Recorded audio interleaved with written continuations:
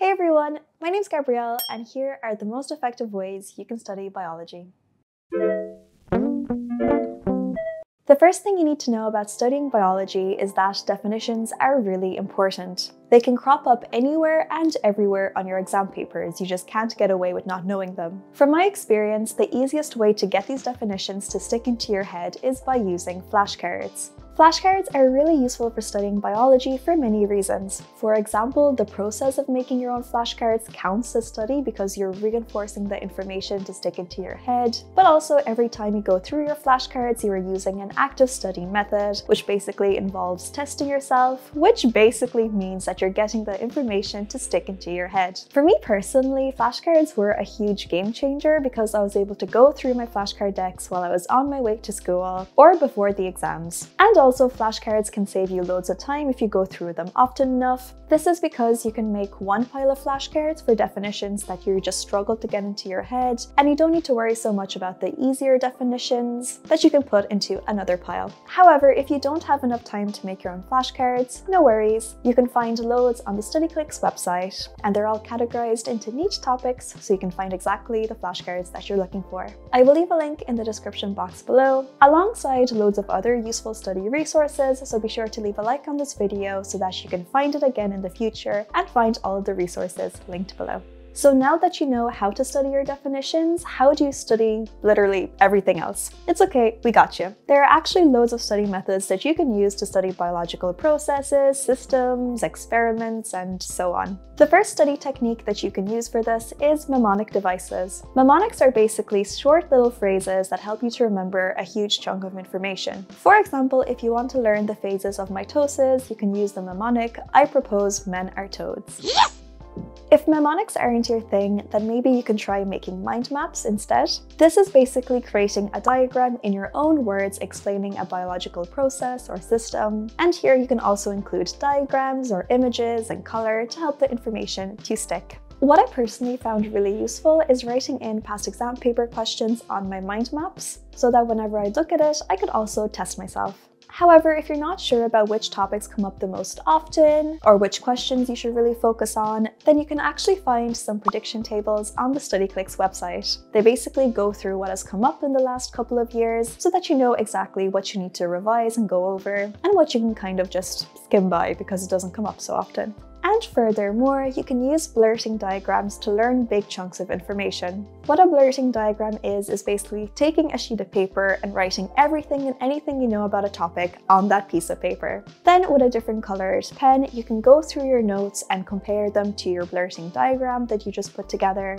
and then write in any pieces of information that you had forgotten. And then once you have a couple of blurting diagrams done, you can easily see what pieces of information you tend to forget and what pieces of information you always remember, so that you know exactly what you still need to revise. And if there are any other sort of study methods that really work for you for biology, I would be really curious to hear about them, so please be sure to leave a comment. So using all of these great study methods will help you to get a good grade in biology. However, if you want to get top marks, you really need to understand how to tackle the exam papers. The questions in biology tend to repeat themselves all of the time. This means that if you practice enough past exam paper questions, you're not going to have loads of surprises come up on the day of your exam.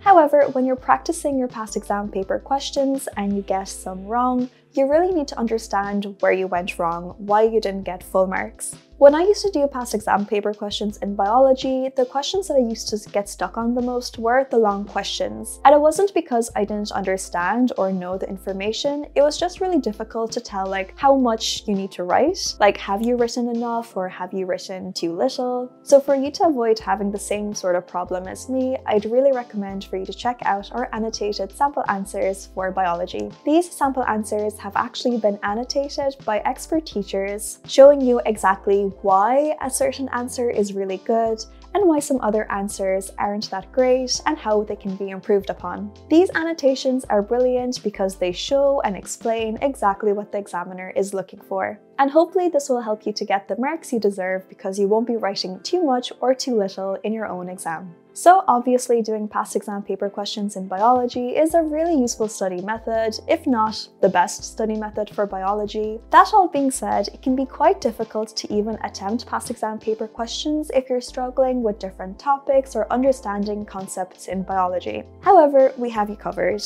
For me personally, I loved human biology and I absolutely hated ecology. And so I found it kind of hard to wrap my head around a lot of ecology topics because I just wasn't so interested in it, and so it was so hard to concentrate on studying. If you feel the same way about some topics in biology, or if there's some bits that you just really can't understand, then we have you covered. We have created the perfect solution. This is Studyclix Boost, which is a brand new study tool. And I really wish I had it when I did my Leaving Cert. Studyclix Boost is basically grinds for biology, but you do it at your own pace. It includes loads of interactive videos, resources, notes, and everything that you need to study a topic. What I particularly like about it is that it breaks down exactly everything you need to know for the biology exam into simple English, so that you'll have no trouble with understanding the different topics and you'll be learning exactly what you need to know. You can check it out via the link in our description box. And it would have been a huge game changer if I had it for my Leaving Cert, so be sure to check it out.